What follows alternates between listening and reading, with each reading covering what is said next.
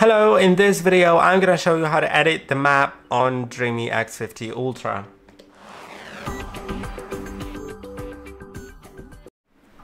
To do it, click on this button right here, the one with the map and the pencil. Now you can do different things here. You can rename your map.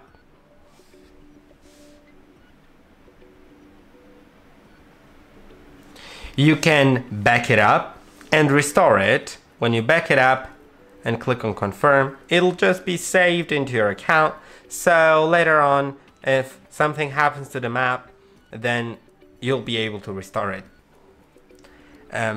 So you don't have to just remap it again, edit it again, and everything. You can partition rooms if you'd like to split a room into two. To do that, click on room partition, click on OK. And now select a room that you'd like to edit.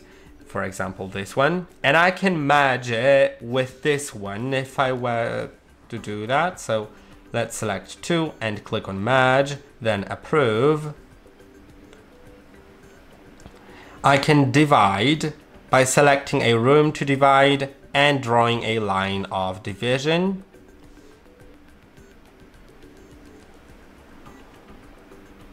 I can hide a room, then I don't really want to do it, and I can rename a room. So let's click on the room, tap on rename, and I can set a custom name or one of the available names here.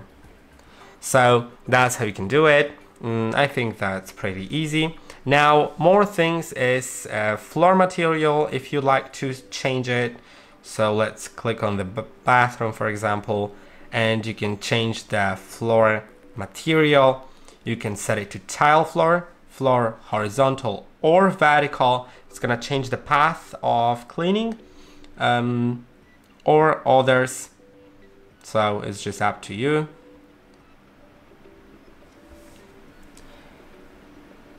Then you can also change the no-go zones and virtual walls. So let's do that. That is pretty interesting. You can do a virtual wall, so if there's no wall but you don't want a robot to go past that wall, you can simply draw it like that. Let's say I want the wall to be here, and now it's done. I can add a no-go zone, so if I don't want the robot to go into the zone here, then it won't go here, and I can add a no-mop zone, so it won't mop at this selected zone. So that's how you can do it. Now it's edited. Then you can add furniture if you like. So you can basically add a single bed somewhere here.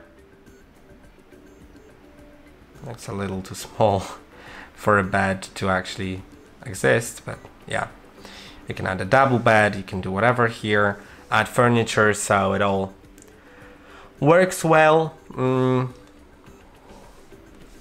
Then you can also add cleaning order if you like, a threshold or a ramp, and there will be a passable threshold and impassable one and a ramp. So that is also really great. Then it's going to be a carton. You can add a carton so it won't go on the carton. I think that's also pretty great.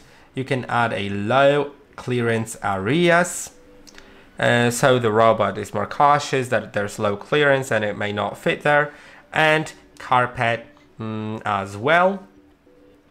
And you can do a multi-floor map arrangement. You can just, if you have multi-floor, then you can select multi-floor and add another map, and then when you move the robot from one to another floor, then it'll know which floor is it, but I'll move it into single floor, and that's about it. I hope that this video was helpful. Don't forget to like and subscribe, and I'll see you in the next one.